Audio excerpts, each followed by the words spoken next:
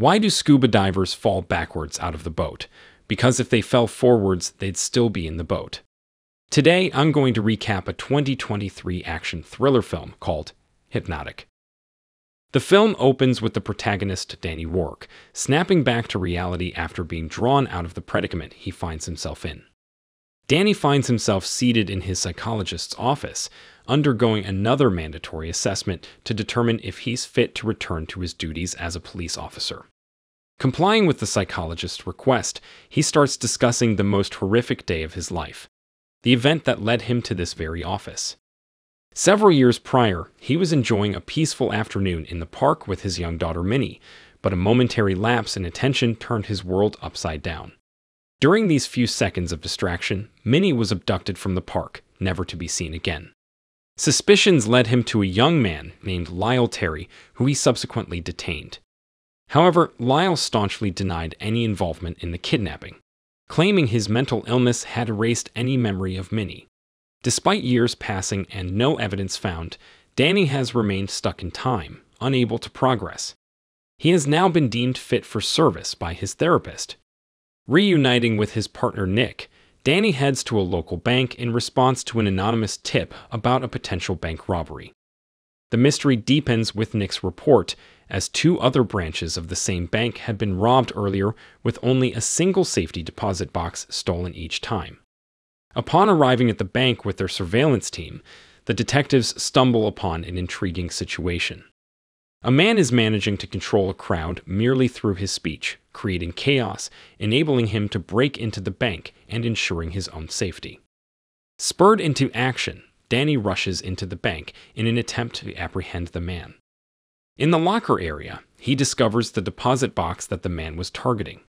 To his shock, the box contains a photograph of his missing daughter Minnie and a handwritten instruction to seek out someone named Dellrayne.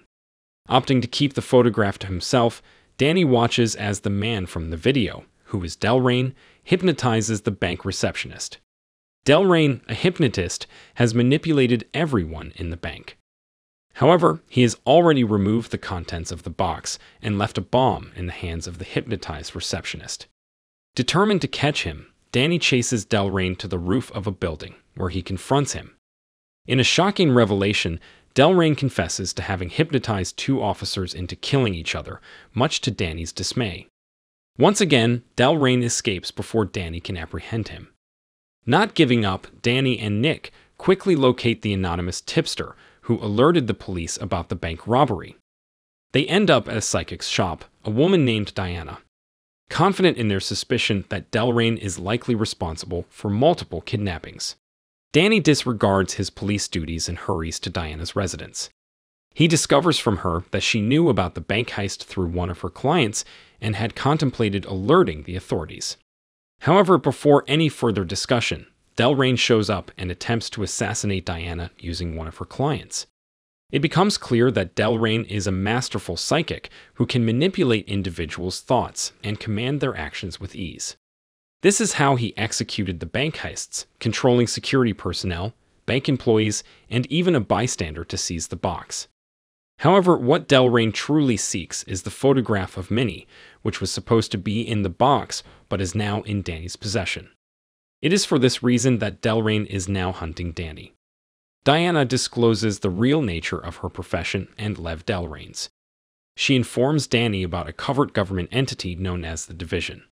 This clandestine program was created by the U.S. government for individuals with minor psychic abilities, with the goal of enhancing their skills to manipulate others' minds, a straightforward mission. Diana was part of an initiative where the government planned to use mind control to resolve political and other disputes. Dellrayne was another participant in the program, receiving his training at the Division.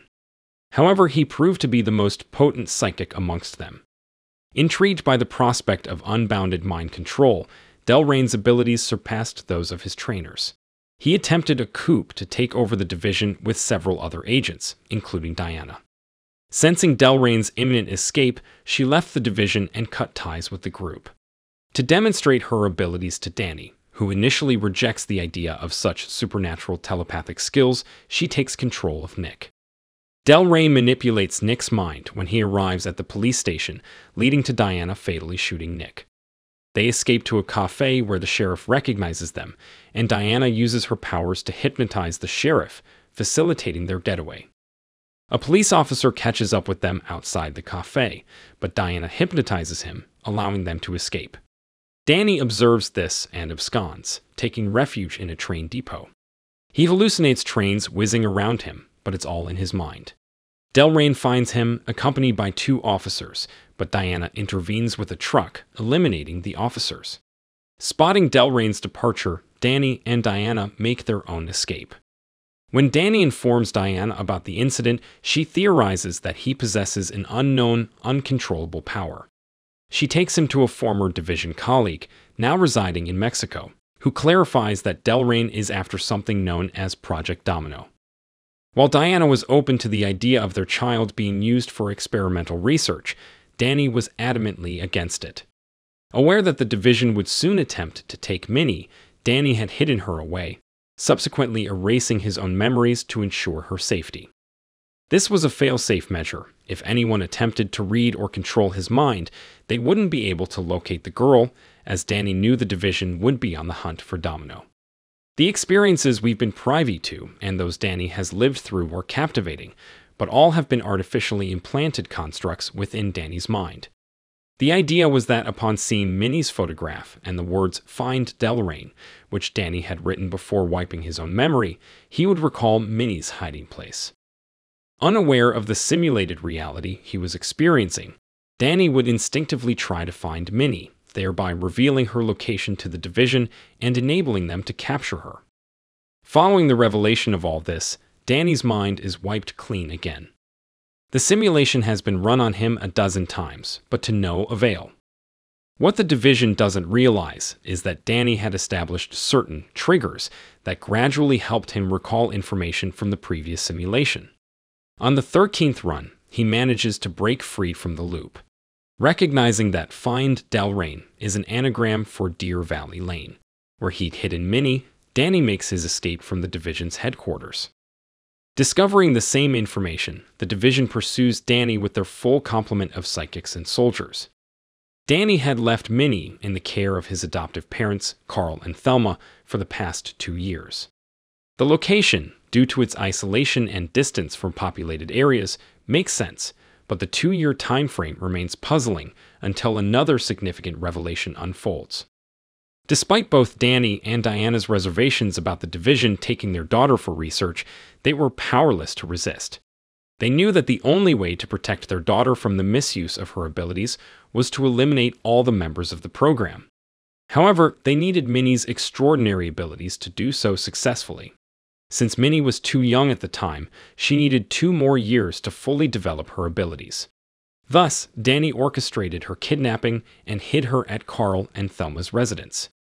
Afterward, Danny and Diana erased their own memories. While Danny was captured by the division, Diana continued to work undercover within the clandestine operation. Currently, Minnie is leveraging her abilities to restore Diana's memory, while simultaneously commanding all the division's troops to annihilate each other. The entire scene at the farmhouse is an illusion conjured by Minnie, while they are actually located in a remote desert region. Now Dellrayne, also known as the Director, employs every tactic at his disposal to prevent the family from dismantling the division. However, his endeavors are thwarted when Minnie persuades him to turn the gun on himself. The family, Danny, Diana, Minnie, and Thelma, are now united and free, embarking on their new lives beyond the reach of the division as they escape in one of the helicopters. Carl promises to join them once he has taken care of the chaotic aftermath and corpse-filled scene. He approaches the body of the seemingly deceased Dellrayne. But in an unexpected twist, the body on the ground is actually Carl's, and the man posing as Carl is in fact Dellrayne. He used hypnosis to make everyone perceive him as Carl, a tactic that enabled him to survive the chaos. If you enjoyed this video, don't be shy to hit the like button, and if you disliked it, hit the dislike button twice, just to be sure. It would be best if you watched the whole movie. Thank you very much for watching. Please subscribe for more videos like this.